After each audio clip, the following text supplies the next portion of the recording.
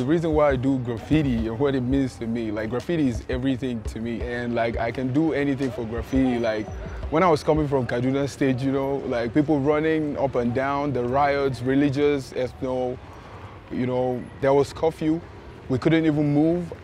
I was supposed to come register and hook up, learn, but I had to be delayed, but I still had to put my mind. The first day they lifted the curfew, like I had to be like, pick up my bags and move, like straight to Abuja, next level. Like I had to go and learn something, you know. I think for passing messages of value, like graffiti is a very major tool.